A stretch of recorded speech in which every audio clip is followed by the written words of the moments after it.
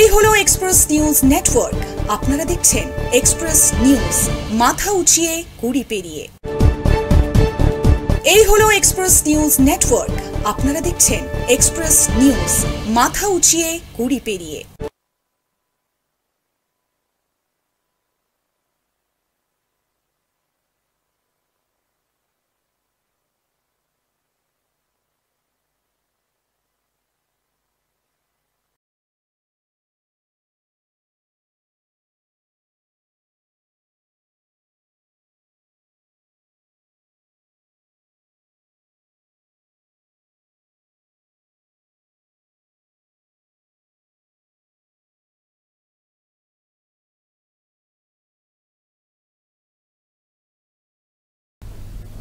নমস্কার, এক্সপ্রেস অনলাইনে আপনাদেরকে স্বাগত।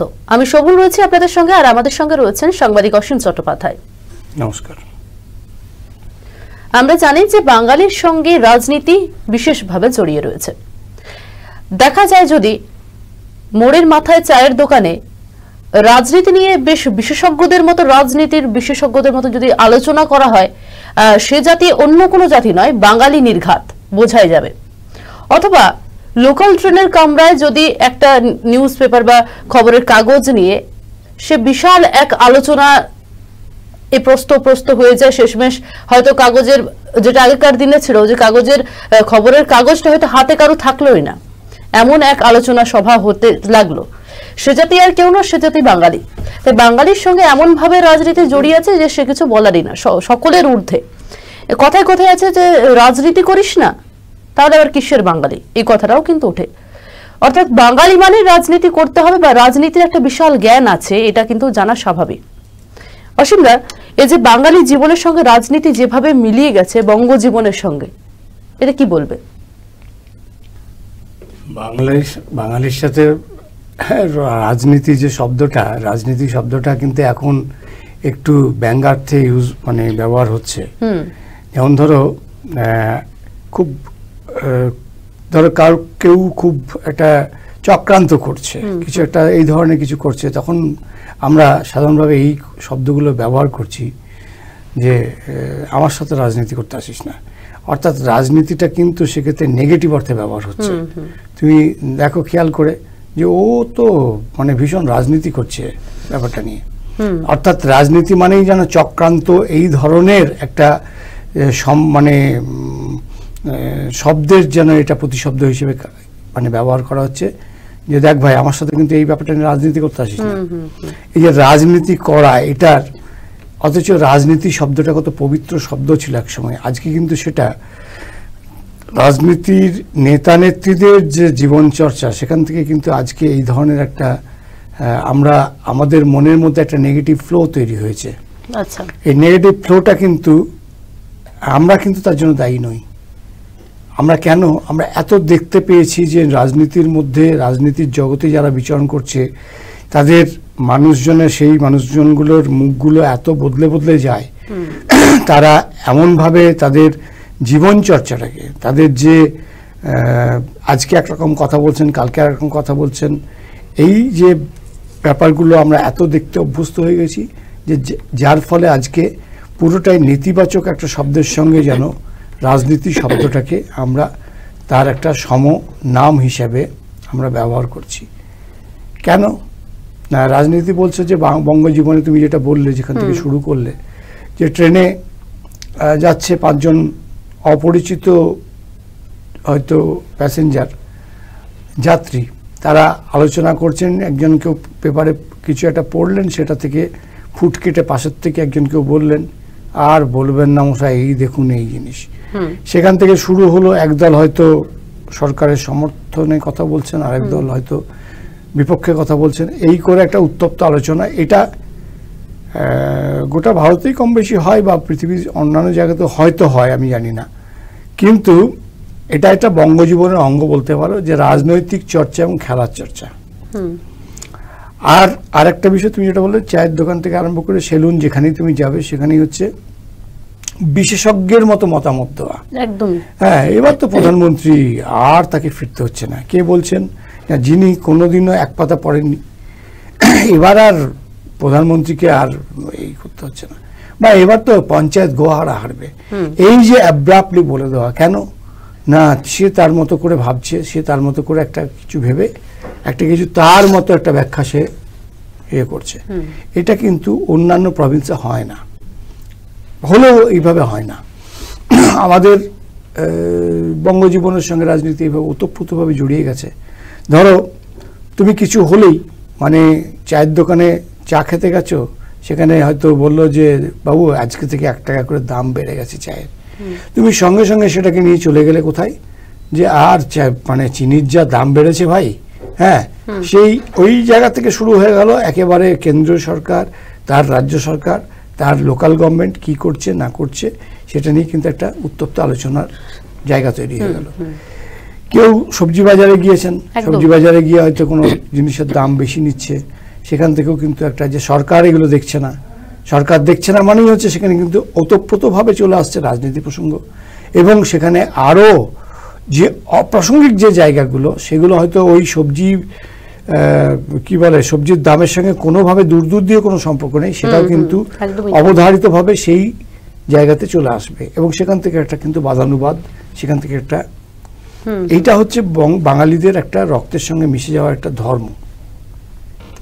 আর একটা বিষয় হচ্ছে কি জানো তো, যে এখন আমরা ইদানিং ধরো যদি কয়েক দশকের কথা ধরি, 2-3-4 দশকের কথা ধরি, তাহলে কিন্তু রাজনীতিতে যে মূল্যবোধের যে অবক্ষয়, রাজনীতি যে স্তরে আজকে নিম্নগামী, সেখান থেকে কিন্তু রাজনৈতিক নেতা নেত্রীদের সম্পর্কে আমাদের মনের ধারণাটা কিন্তু খুব একটা শ্রদ্ধার জায়গায় নেই।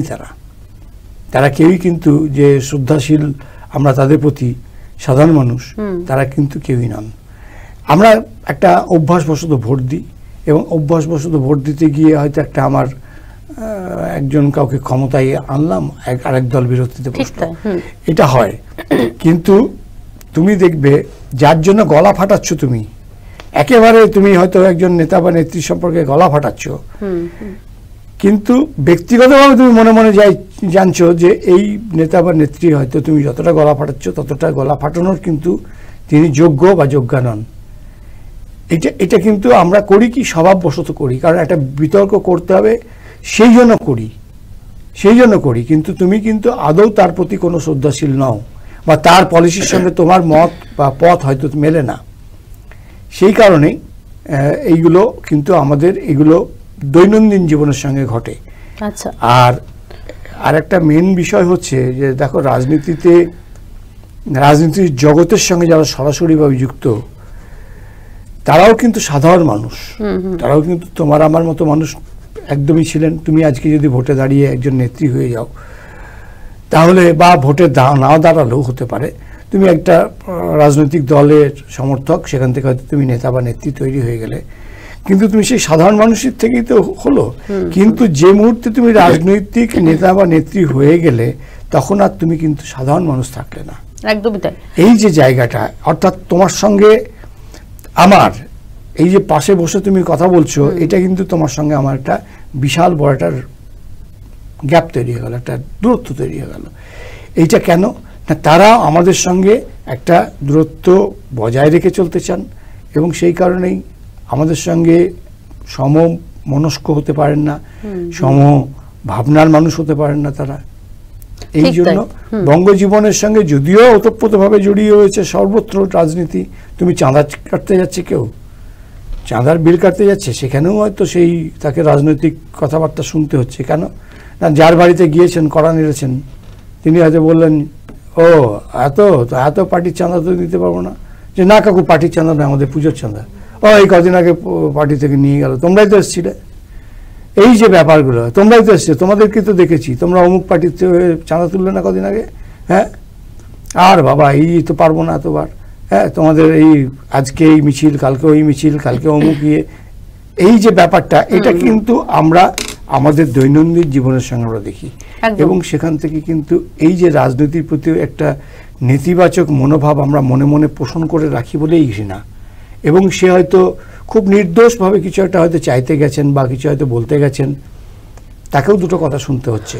একদমই। হ্যাঁ, আচ্ছা, এই যে জাতীয় জীবন বা সমাজ জীবনে কতটা প্রভাবিত করে? দেখো, জাতীয় জীবন বা সমাজ জীবন তো তোমাকে আমাকে নেই। সমাজ মানে তো তুমি একজন সমাজের একজন মানুষ, আমি একটা সমাজের মানুষ। নিশ্চিতভাবে এই রাজনীতির প্রভাব আছে বলেই কিন্তু আমাদের সমস্ত কিছু আবর্তিত হয় রাজনীতির মাধ্যমে। তুমি আজকে একটা কলেজে ভর্তি হতে যাবে, সেখানেও দেখবে তুমি রাজনৈতিক নেতা বা নেত্রী তোমার গেটের সামনে দাঁড়িয়ে আছে। সে বলল যে আপনি ফার্স্ট ইয়ার, আচ্ছা এই তাহলে ফর্মটা ফিল আপ করো। না আপনি কোন দল, কি না আমরা SFI থেকে এসেছি। আরেক দল বললো আমরা TMCP থেকে এসেছি, কেউ একজন বললো ছাত্র পরিষদ থেকে এসেছি। তাহলে কি তুমি এই যে কলেজ স্কুল পেরিয়েই যেই কলেজে গণ্ডিতে যাচ্ছ, স্কুলেও আছে বা স্কুলে আমরা দেখেছি টিচারদেরকে যে একদম উত্তপ্ত বাক্য বিনিময় হচ্ছে, বিরাট ফাটাফাটি হচ্ছে। হ্যাঁ, তো যে ক্ষেত্রেই তুমি যেখানেই যাবে না কেন, সেই সমাজের কোনোটাই সমাজবদ্ধ, সবটাই স্কুল বলো, কলেজ বলো, কারখানা বলো, অফিস বলো, আদালত বলো, যেখানেই বলবে সেখানে কিন্তু রাজনীতি কোনো না কোনোভাবে আছেই। এখান থেকে কিন্তু কেউ মুক্ত নয়। এবার তোমাকে একটা কাগজ ধরিয়ে দিল যে ধরো X দলের, তুমি আবার সেই X দলের হয়তো তোমার বাড়িতে হয়তো আপত্তি আছে, X দলের তুমি সমর্থন হয়তো তোমার বাড়িতে কেউ নেই, কিন্তু দেখলে ওই কলেজের মানে বেশিরভাগ মানে ছাত্রছাত্রী হচ্ছে ওই X দলের সদস্য বা সমর্থক। তুমি দেখলে যে আমার তো অনেকগুলো ব্যাপার আছে, আমাকে তো কিছু কিছু সুবিধা আদায় করতে হবে কলেজে গিয়ে, আর প্রথমেই কেন রোষের মুখে পড়বো? হ্যাঁ, সেই জন্য তোমার ইচ্ছের বিরুদ্ধে তুমি সেখানে কিন্তু একটা ফর্ম ফিল আপ করলে, তুমি ওদের 100 টাকা চাঁদাও দিয়ে দিলে, তুমি একটা মেম্বারশিপ নিয়ে নিলে। এই যে মেম্বারশিপ নেওয়া হলো এবং তোমাকে এরপর কি হলো, তোমার তুমি ক্লাস করলে না, তুমি গিয়ে বললে তুমি হয়তো GS-কে বললে কলেজে। এই যে ব্যাপারগুলো প্রত্যেকটা ক্ষেত্রে কিন্তু আমরা দেখেছি রাজনৈতিক নেতা নেত্রীদের কিন্তু একটা সূক্ষ্ম প্রভাব থাকেই। সেটা ছাত্র রাজনীতি হোক, সেটা তোমার ট্রেড ইউনিয়নের জায়গায় হোক, সেখানে তোমার জিয়াল পলিটিক্সের ক্ষেত্রে হোক, অফিসে হোক, সর্বত্র কিন্তু রাজনীতি আছে।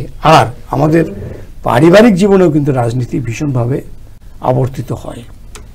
অর্থাৎ পারিবারিক জীবনে কি রকম রাজনীতি না, আমরা ধরো 2 বন্ধু, আমরা কোনোভাবে একই অফিসে কাজ করি, একই হয়তো পদস্থ, অথচ একটাই পোস্ট এসছে কোথাও, আমি এবার ওটা আমাকে পেতে হবে, কিভাবে পাবো? এইখানে শুরু হয়ে গেল কিন্তু একটা দড়ি টানাটানি, অদৃশ্য দড়ি টানাটানি। আমি কতটা বসের কাছে যেতে পারলাম, বা আমি কাউকে দিয়ে প্রভাব খাটিয়ে আমি ওই বসকে কিভাবে আমি আমার এটা করলাম। এই প্রত্যেকটা ক্ষেত্রে দেখা যাচ্ছে যে আমি যদি দেখা যায় যে X দলের সদস্য আর আমার বন্ধুটি Y দলের সদস্য, এবার দেখা গেল Y দলের যে হয়তো পাল্লা একটু কম ভারী, X দলের পাল্লাটা ভারী। X দলের নেতা যদি ফোন করে বলে যে এই আমাকে আমার একটি ছেলে, ওর একটা প্রমোশনটা একটু দেবেন না, একটু বললো, ও দেখলো যে আরে বাবা নেতা বলে দিয়েছে, তাহলে এটা কিন্তু আমাদের এই ধরনের ছোট ছোট ছোট ছোট ব্যাপারগুলোতে কিন্তু আমরা রাজনৈতিক নেতা নেত্রীদের কাছ থেকে সুবিধাগুলো নিই। ঠিক তাই, একদম রাজনৈতিক নেতা নেত্রীদের বা ধরো যারা ট্রেড ইউনিয়ন লিডার্স, তারাও রাজনীতি জগতেরই, তাদের কাছে গিয়ে সুবিধাগুলো নিচ্ছি। স্কুল কলেজের কথাটা বললামই। এই যে আমাদের টোটাল ব্যাপারটাই হচ্ছে আমাদের রাজনীতি, এখানে কিন্তু কেউ এর বাইরে নেই। তুমি ধরো একেবারেই ধরো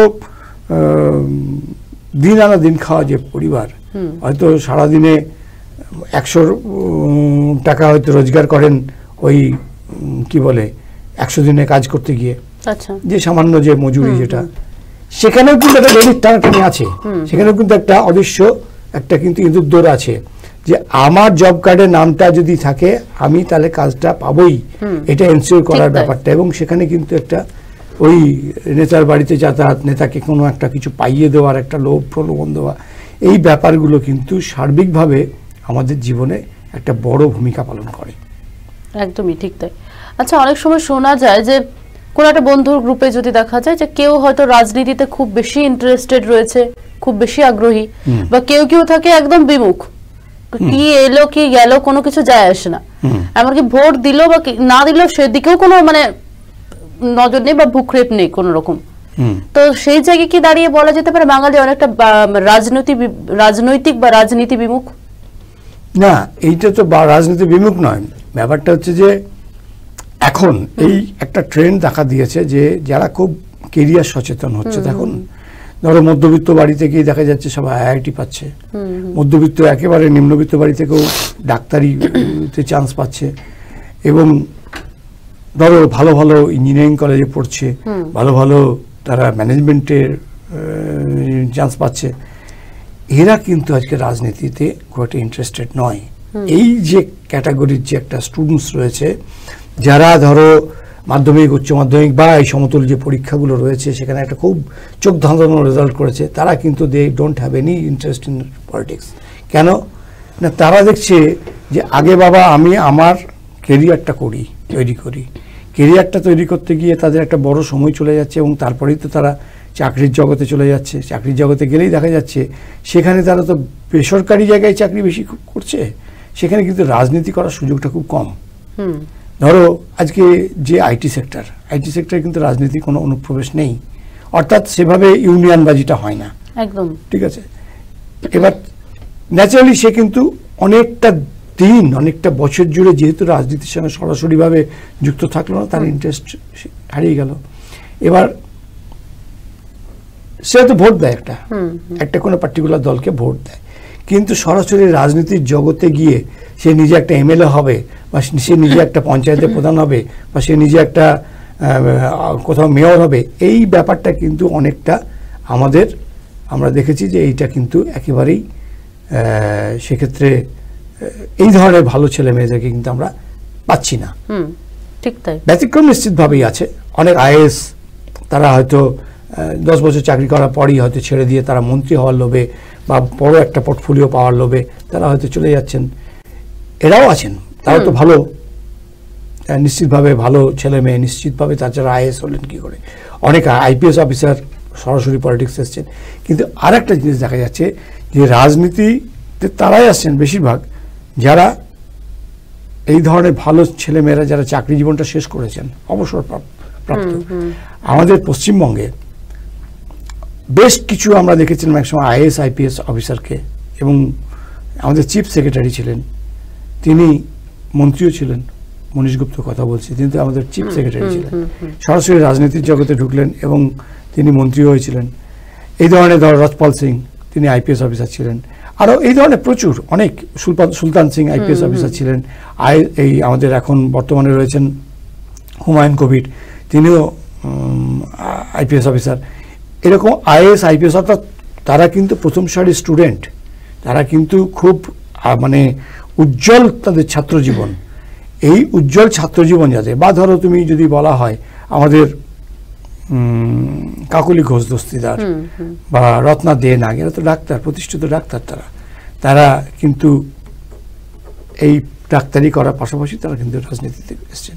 বা ধরো যারা খুব ভালো পেশাদার যারা আইনজীবী, এরাও আছেন রাজনীতির জগতে, তারা কিন্তু মানে যথেষ্ট তারা, বা মানুষ ভূঁইয়া ডাক্তার, আমি কয়েকজন মনে পড়ছে না সবার কথা হয়তো, এরা এসছেন, এরা কিন্তু ভালো স্টুডেন্ট, তাছাড়া ডাক্তার হলেন কি করে। এরা কিন্তু স্টুডেন্ট লাইফ থেকে তারা পলিটিক্সটা করতেন।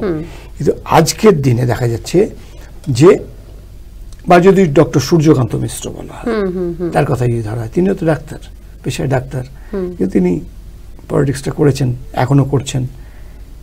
এই যে কংগ্রেসেও আমরা দেখেছি প্রচুর ডাক্তার রয়েছেন, প্রচুর ভালো ভালো ব্যারিস্টার রয়েছেন, প্রচুর। তারা কিন্তু স্টুডেন্ট হিসেবে খারাপ হলে তারা এই জায়গায় পৌঁছতে পারতেন না।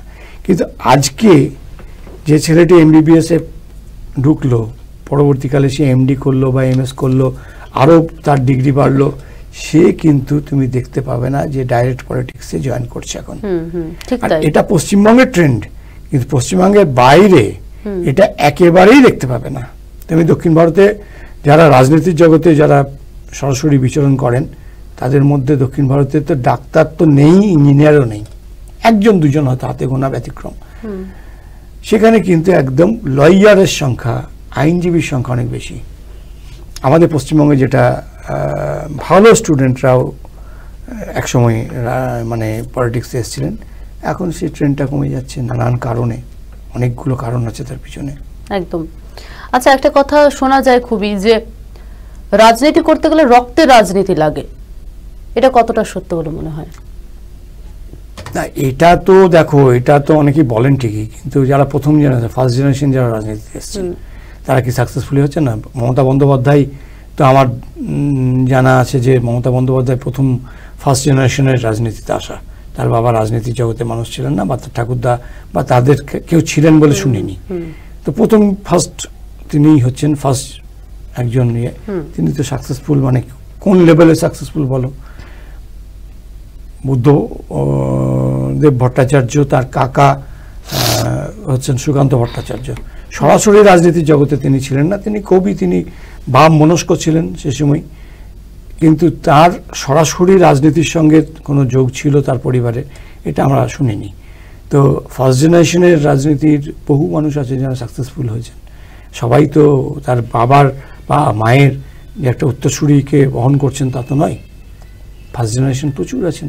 অধীর চৌধুরী খুব বড় রাজনীতির জগতে সফল ব্যক্তি, তিনি তো প্রথম জেনারেশনে। এরকম দুর্গাপুরেও যদি ধরা হয় অনেকেই আছেন। তবে এটা একটা লেগেসি বহন করার একটা ব্যাপারও আছে। যদি তুমি এই যে যদি নরেন্দ্র মোদী সাহেবের কথা যদি বলা হয়, নরেন্দ্র মোদী সাহেব তো আমার ধারণা যে ফার্স্ট জেনারেশনের তিনি প্রথম রাজনীতিতে ঢুকলেন এবং তিনি খুব সাকসেসফুল। এই জায়গাটাতে কিন্তু বারবার খোঁচা ওঠে বিরোধী থেকে, সকলের দিক থেকে, যে রাজনীতিতে বর্তমানে অনেকটা পরিবারতন্ত্র এসে গিয়েছে, মানে একটার পর একটা পরিবার জুড়ে রাজনীতি শাসন করে যাচ্ছে। এটা কিন্তু একটা প্রশ্ন ওঠে না। এটা ধরো একটা পরিবারকে নিয়েই কিন্তু এই মূলত এই কথাটা উঠেছিল। একটা পরিবার, সেটা হচ্ছে নেহেরু গান্ধী পরিবার। সেটা নিয়েই প্রচারের আলোটা এত বেশি হবেই সাধারণ, মানে খুব স্বাভাবিকভাবে। যদি মতিলাল নেহেরু থেকে ধরা হয়, মতিলাল নেহেরু তখন কংগ্রেসের প্রেসিডেন্ট ছিলেন, তারপর তার পুত্র জওহরলাল নেহেরু, এবার তার কন্যা ইন্দিরা গান্ধী, তার পুত্র রাজীব গান্ধী, তার পুত্র আজকে রাহুল গান্ধী, তার পুত্রবধূ ধরো সোনিয়া গান্ধী, ইন্দিরা গান্ধী পুত্রবধূ, বা তার আরেক সন্তান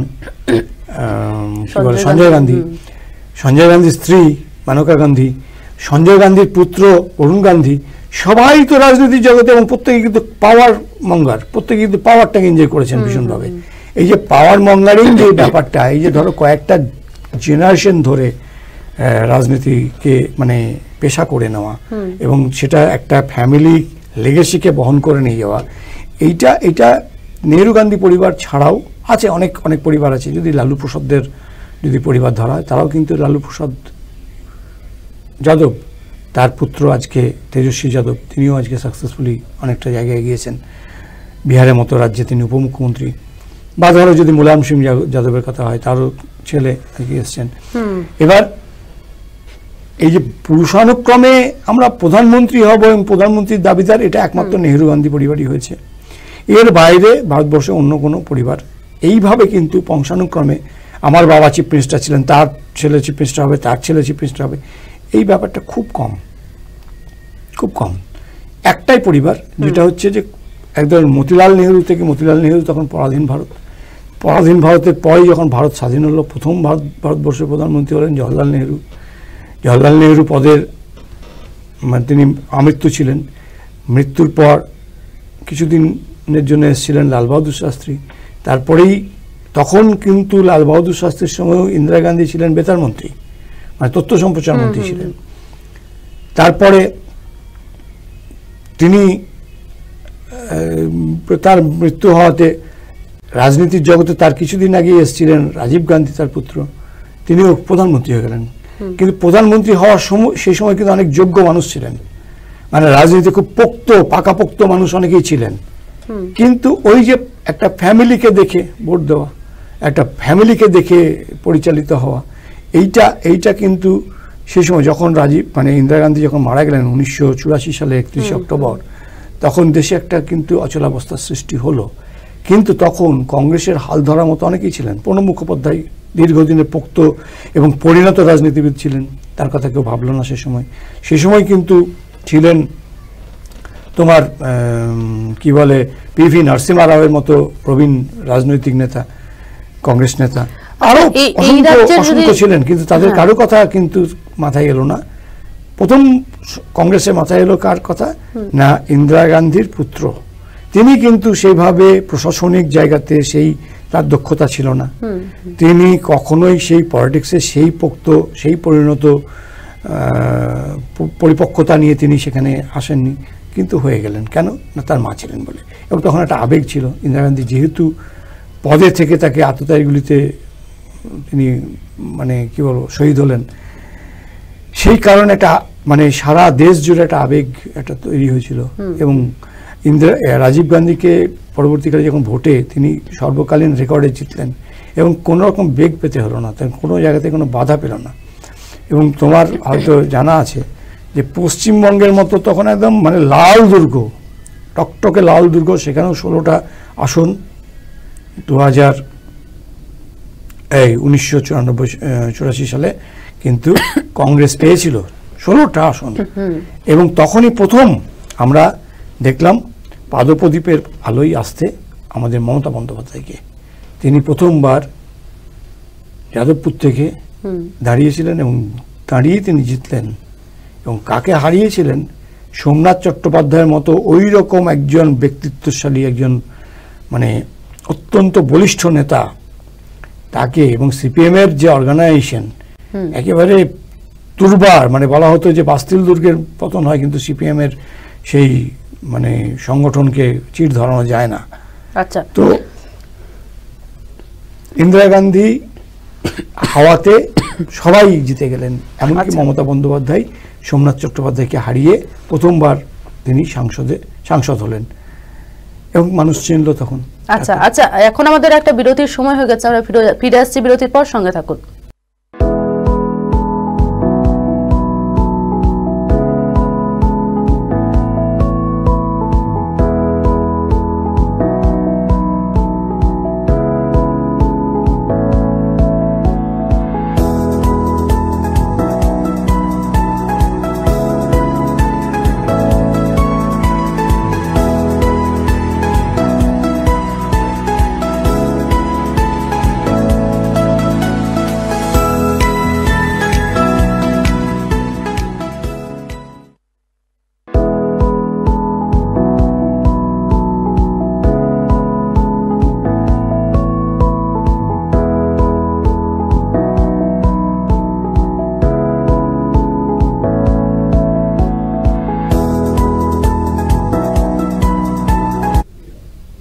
ফিরে এলাম বিরতির পর, আপনারা দেখছেন এক্সপ্রেস অনলাইন। আচ্ছা, আমরা যে আলোচনা ছিলাম অসীমদা, বর্তমান রাজনীতি, যেমনটা তুমি বললে যে রাজনীতি বললেই যে যারা একটু শিক্ষিত রয়েছে বা যারা একটু মাধ্যমিক উচ্চ মাধ্যমিক একটা ভালো রেজাল্ট করেছে বা তাদের একটা চিন্তা ভাবনা রয়েছে ভালোভাবে পড়াশোনা করে তারা একটা চাকরি করবে বা ভবিষ্যতে জীবন গড়বে, একটা তাদের চিন্তাধারা রয়েছে বা লক্ষ্য রয়েছে। অনেকের মধ্যে যে রাজনীতি মানে একটা খুব নোংরা জায়গা, অত মানে যত ঘৃণ্য জায়গা, তাহলে অতীতের রাজনীতিও কি এরকম ভাবে দেখা হতো? অতীতের রাজনীতি কেমন ছিল? অতীতের রাজনীতি কেমন ছিল এটা যদি বলতে হয় তাহলে আমাদের একটু ইতিহাসে ফিরে যেতে হয়। দেখো, সবটাই তো রাজনৈতিক উত্থান। ধরো যদি আজকে যদি দুটো বিশ্বযুদ্ধের কথাই বলা হয়, দুটো বিশ্বযুদ্ধ কিন্তু ওই রাজনৈতিক কারণেই হয়েছে। আচ্ছা, ক্ষমতা, অর্থাৎ আমার মানে একচেটিয়া ক্ষমতার অধিকারকে কায়েম করতে গিয়ে তো যুদ্ধ এবং এত লক্ষ লক্ষ প্রাণহানি। তো তারও আগে যদি বলা হয় যে ধরো মুঘল পিরিয়ডে বা তারও আগে যদি সুলতানেট পিরিয়ডের কথা বলা হয়, সবসময় কিন্তু দেখা গেছে যে ক্ষমতা যাদের হাতে, ক্ষমতাকে কেন্দ্র করেই কিন্তু রাজনীতি, ক্ষমতার জন্য। তাহলে ক্ষমতার জন্য অনেকে আগে কি ছিল যে বহু মানুষকে খুন করে, গুপ্ত হত্যা করিয়ে, একে খুন করিয়ে ওকে খুন করিয়ে, অর্থাৎ রাজনীতির মধ্যে এই যে একটা নোংরামি বা একটা যে চক্রান্তের যে আবর্তন, সেটা কিন্তু যুগে যুগে যুগে যুগে যুগে যুগে চলছে। তুমি বলো, আমাদের যারা জাতীয়তাবাদী রাজনীতিতে ছিলেন এক সময়, যদি সুভাষচন্দ্র বসু কথা ধরা হয়, তাহলে সুভাষচন্দ্র বসুর সঙ্গে কি ধরনের নোংরামি হয়েছে বলো? কি ধরনের নোংরামি হয়েছে এটা তো ইতিহাস জানে সবাই। তিনি জিতলেন এবং জেতার পর মানে কংগ্রেসের যে ইন্টারনাল ভোট, সেখানে তিনি জিতলেন এবং সেখানে গান্ধীজি তাকে সরিয়ে দিলেন। মানে এমন একটা সেন্টিমেন্টাল কথা বললেন যে পট্টবী সীতারামাইয়ার পরাজয় হচ্ছে আমার পরাজয়। অর্থাৎ তখন গান্ধীজির প্রভাব বিশাল প্রভাব। এবং আস্তে আস্তে দেখা গেল সুভাষচন্দ্র বসুকে ভারতের যে রাজনৈতিক যে পটভূমিকা সেখান থেকে সরিয়ে দেওয়ার চেষ্টা হলো, এবং সেখানে ওই যে বাঙালি চিরদিনই বাঙালিকে একটা কোণঠাসা করার একটা চক্রান্ত কিন্তু সারা যুগ যুগ ধরে চলে এসছে, এটা কিন্তু কোনো মিথ্যা কথা নয়। সুভাষচন্দ্রও কিন্তু রাজনীতির শিকার হয়েছিলেন সেখানে। এবার ধরো তুমি যদি আজকে মুঘল পিরিয়ডকে ধরা হয়, তাহলে আমার মনে হয় যে সম্রাট আকবরের মতো এত সাকসেসফুল রাজনীতিবিদ বোধহয় ভারতে কেন পৃথিবীতে খুব বিরল। এবং আরেকজনের নাম করতে হবে, সেটা হচ্ছে পণ্ডিত জওয়াহরলাল নেহরু। এই দুজনের মতো এত সফল রাজনৈতিক নেতা পৃথিবীতে বিরল। দেখো তুমি দুজনের মধ্যে কিন্তু অনেক মিল আছে, বহু মিল আছে। তুমি ছোট্ট একটা উদাহরণ দিই, যদি সম্রাট আকবরের কথাই বলো, সম্রাট আকবর যখন ক্ষমতায় এলেন তখন তাকে গেল তার মাত্র 12 বছর বয়স। তার অভিভাবক কে ছিলেন না বৈরাম খান। বৈরাম খানকে তিনি কি করলেন, যখন ক্ষমতাতে ঢুকলেন তখন দেখলেন যারে বাবা বৈরাম খানই তো পুরো ক্ষমতাটাকে একদম কুক্ষিগত করে রেখেছে, সুতরাং একে আমার পথের কাঁটা, একে সরাতে হবে। তাই হঠাৎ করে তিনি বললেন বৈরাম খানকে যে আপনি একটু তীর্থ ভ্রমণ করে আসুন, যান পারস্যে গিয়ে তীর্থ করে আসুন। এবার তাকে তীর্থ করতে পাঠানো হলো। এবার যতই হোক অফিসিয়ালি তো উনি সম্রাট, উনি না হয় অভিভাবক, কিন্তু অফিসিয়ালি তো সম্রাট ছিলেন আকবর। ওই 12 বছরের কিন্তু একটা কিশোর, তিনি কিন্তু বুঝে গেলেন, অনেক দূর অবধি দেখতে পেলেন, এবং তিনি বললেন যে বৈরাম খানকে পাঠানো হোক। তিনি তীর্থ করতে গেলেন। প্রচার হলো যে তিনি ডাকাতের দ্বারা আক্রান্ত হয়ে তিনি মারা গেছেন। গোটা ভারতবর্ষ জানলো যে বৈরাম খান মানে আকবরের তিনি হচ্ছেন মানে অভিভাবক, মানে কি তার হাতেই পুরো ক্ষমতাটা, মানে পুরো ক্যাবিনেটের ক্ষমতা কিন্তু তখন বৈরাম খানের হাতে। এবং আকবর তো পুতুল, 12 বছরের একটা শিশুই বলা যায় প্রায়। তো এই বৈরাম খানকে কিন্তু পথের কাঁটাটা সরিয়ে তিনি একদম পুরো নিজের হাতে কন্ট্রোল নিলেন, এবং এমন কন্ট্রোল নিলেন, এবং দেখো তিনি এত সুন্দরভাবে রাজনীতিটা করেছেন। তিনি বেছে বেছে তিনি দেখেছিলেন যে ভারতবর্ষটা হচ্ছে সনাতনী বা হিন্দু ধর্মের মানুষের আধিক্য, এখানেই কিন্তু গুরু, এই সংখ্যালঘু গুরুদেরকে কিন্তু চটিয়ে আমি বেশি দিন রাজত্ব করতে পারবো না। তাই তিনি কি করলেন, সুকৌশলে এই সংখ্যা গুরু একটা বিশাল সংখ্যক মানুষের মনে স্থায়ীভাবে জায়গা পাওয়ার জন্য তিনি ইসলামিক ধর্মটাকেই কিন্তু একদম সে সময় বললেন যে ইসলাম নয়, একটা এমন ধর্ম করো, তার নাম দেওয়া হলো দিন-ই-ইলাহি। দিন-ই-ইলাহি মানে কি, সেখানে কোনো ধর্ম নয়, সেখানে সর্বধর্মের একটা কমন প্ল্যাটফর্ম তৈরি করলেন ইনি, তাই তো? সেখানে কিন্তু হিন্দু আছে, পার্সি আছে, বৌদ্ধ আছে, খ্রিস্টান আছে, সবাই কিন্তু সেখানে সমবেত হয় দিন-ই-ইলাহি। যদিও শব্দটা পার্সি শব্দ, তো যাই হোক সেখানে কিন্তু করলেন। এবং বেছে বেছে হিন্দু পরিবারে, রাজ পরিবারে তিনি অনেকগুলো বিয়ে করলেন, অনেক আত্মীয়তা হয়ে গেল। মান সিং এর বোনকে তিনি বিয়ে করলেন। মান সিং মানে হচ্ছে রাজপুতানার একজন তখন বড় ইয়ে। মান সিংকে তিনি মন্ত্রিত্ব দিলেন, এবং ওখানকার মন্ত্রিত্ব মানে সম্রাটের মন্ত্রী মানে হচ্ছে একটা রাজা। তো এইভাবে তিনি কিন্তু হিন্দুদের মন জয় করলেন, এবং ভারতবর্ষের যে রাজনৈতিক যে প্ল্যাটফর্ম সেখানে তিনি একটা স্থায়ীভাবে জায়গা তৈরি করলেন।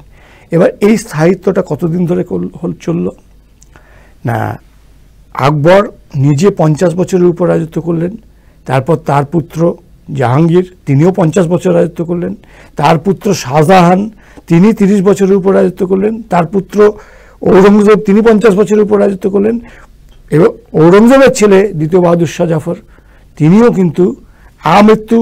তারপর তো ধরো ইংরেজরা চলে এলো, কোম্পানির আইন হয়ে গেল, অনেক কিছু।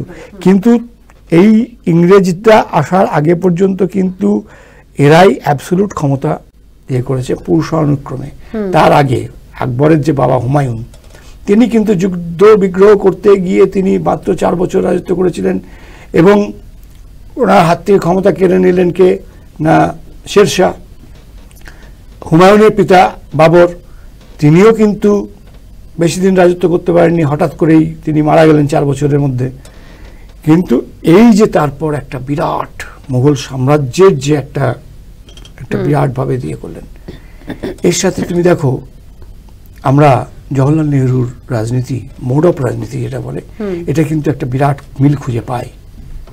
জওহরলাল নেহরু ধরো তিনি নিজে যতদিন বেঁচে ছিলেন ততদিন প্রধানমন্ত্রী ছিলেন, তারপরে এমনভাবে কংগ্রেসটাকে তিনি, কংগ্রেসের মানে পরিবারতন্ত্রের বীজটাকে এমনভাবে তিনি এখানে গেঁথে দিয়ে গেছিলেন, এমনভাবে তিনি বপন করে গেছিলেন যে তিনি তো যতদিন ছিলেন ততদিন ছিলেনই, তারপরে তার মেয়ে, কোনো প্রশ্ন ওঠেনি কংগ্রেসের জায়গা থেকে।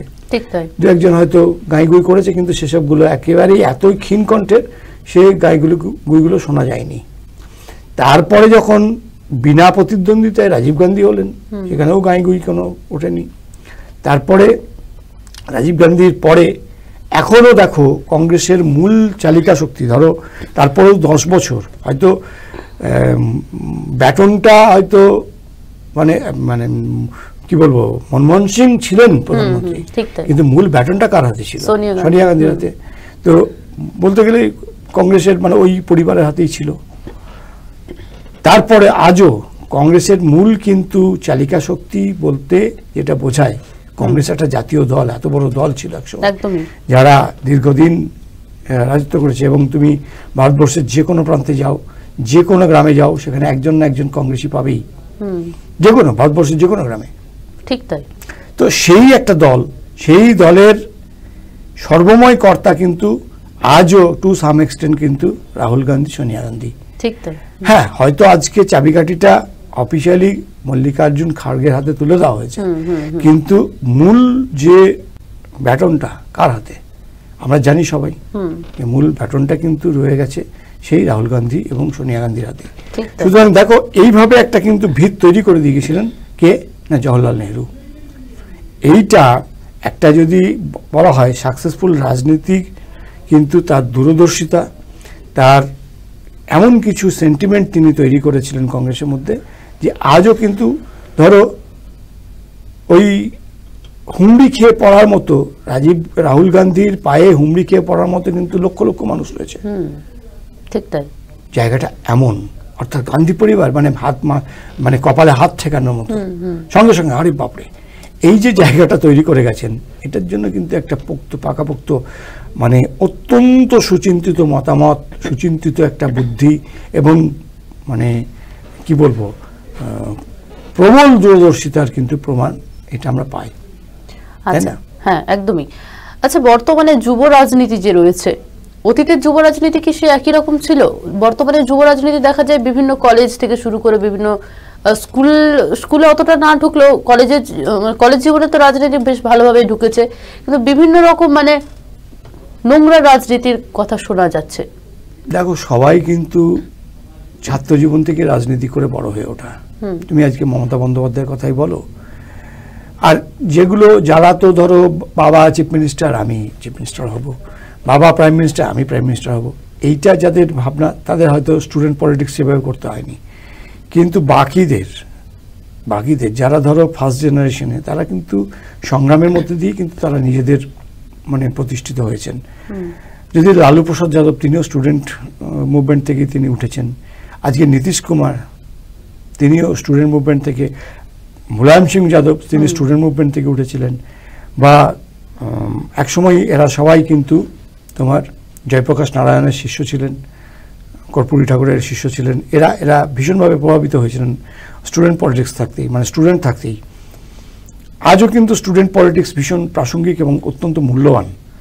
আজকে যাদেরকে আমরা দেখি পশ্চিমবঙ্গের ধরো মন্ত্রী বা উচ্চ পদে আসীন, মানে বিভিন্ন, তাদের অধিকাংশ কিন্তু স্টুডেন্ট টাইপ থেকেই তাদের কিন্তু পলিটিক্সের জয়যাত্রা।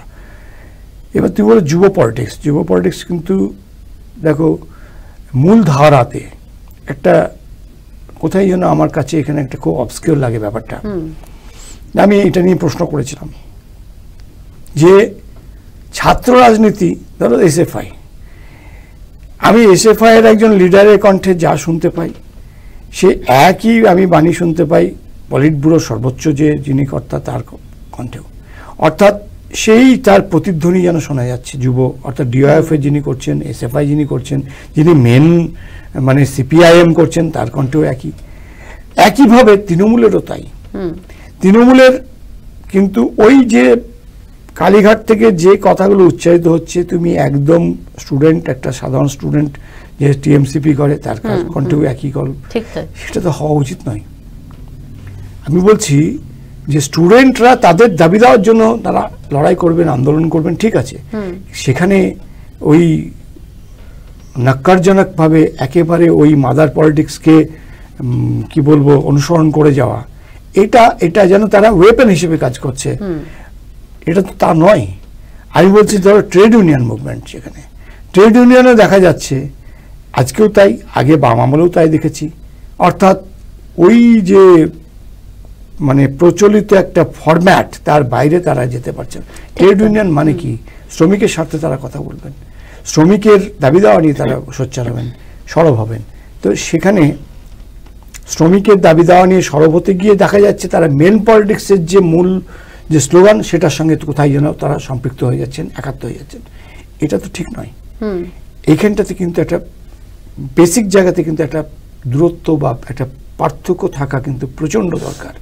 না হলে সবটাই কেমন যেন গুলিয়ে যায়, অবস্কিওর হয়ে যায়, যেমন একটা আবছা ধোঁয়াটাই হয়ে যায়। এটা কিন্তু আলাদা আলাদা সব সাবজেক্ট রয়েছে। ধরো যুবদের আলাদা সাবজেক্ট, যুবরা যুবদের অধিকারের জন্য লড়াই করবেন। একজন যুব নেতা তিনি কি করছেন, ধরো আমি যদি তৃণমূলের কথাই বলি, যুব নেতা কে না সায়নী ঘোষ যুবনেত্রী, কে না এখন দেবাংশু ভট্টাচার্য, তারা কিন্তু গিয়ে দেখা যাচ্ছে ভোটের পলিটিক্স করছে এবং ভোটের পলিটিক্স তারা স্লোগান দিচ্ছে, তারা যুবদের জন্য কি ভাবছে, বিভিন্ন জায়গায় যাচ্ছে, তারা ভোটের পলিটিক্স, তারা মানে পাওয়ার পলিটিক্স সঙ্গে সঙ্গে একেবারে জড়িয়ে গেছেন। কেন? তুই তো যুব নেতা, তুই তো যুবদের স্বার্থে কথা বলবি, একদম যুবদের স্বার্থেই তো তার কথা বলার কথা। ঠিক তাই। এইখানটাতে না যেন গুলিয়ে গেছে, সবটা যেন একটা হজবরল হয়ে গেছে।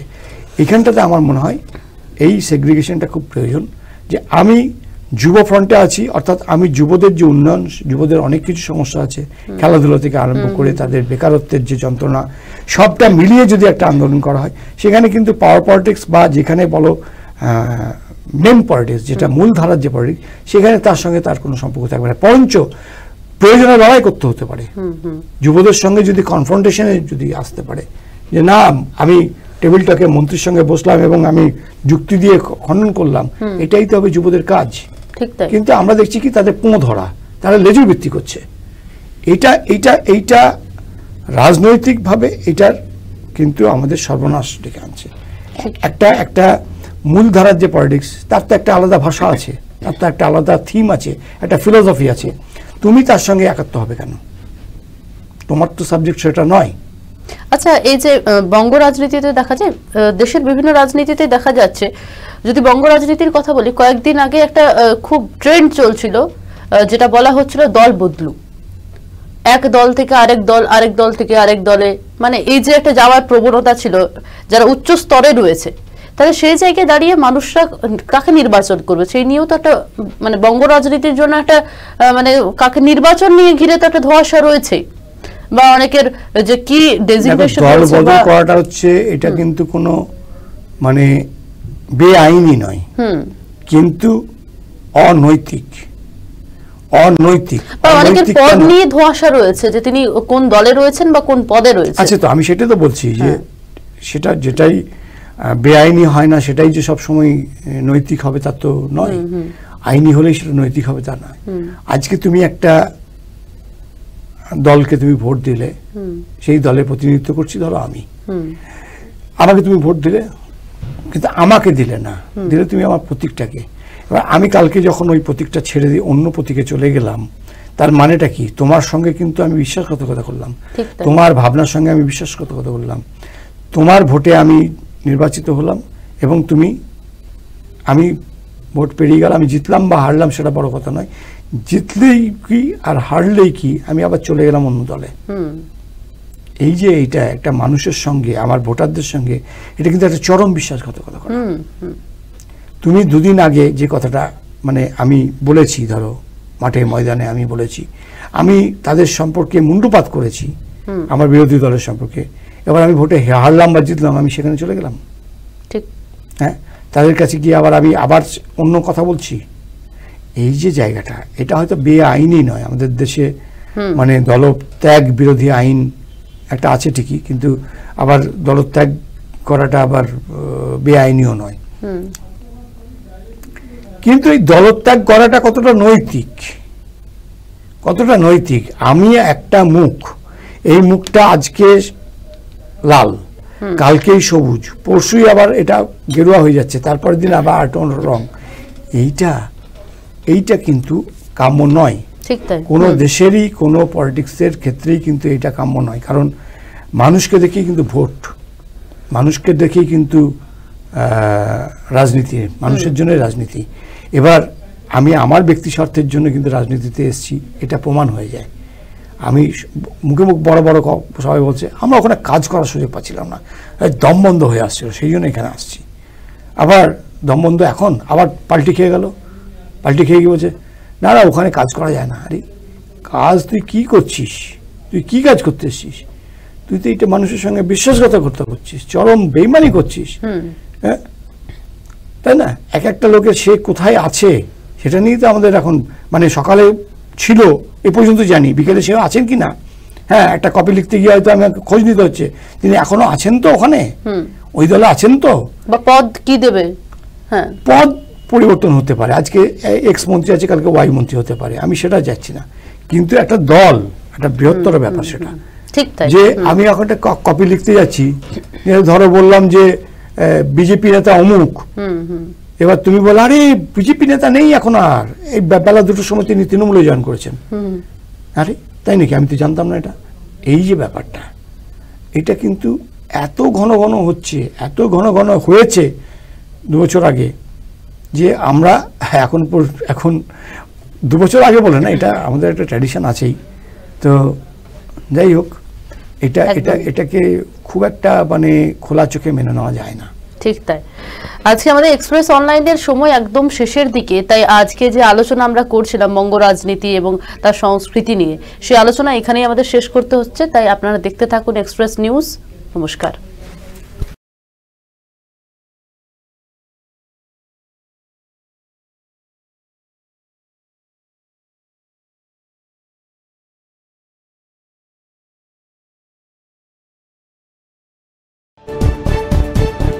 এই হলো এক্সপ্রেস নিউজ নেটওয়ার্ক। আপনারা দেখছেন এক্সপ্রেস নিউজ, মাথা উঁচিয়ে কুড়ি পেরিয়ে। এই হলো এক্সপ্রেস নিউজ নেটওয়ার্ক। আপনারা দেখছেন এক্সপ্রেস নিউজ, মাথা উঁচিয়ে কুড়ি পেরিয়ে।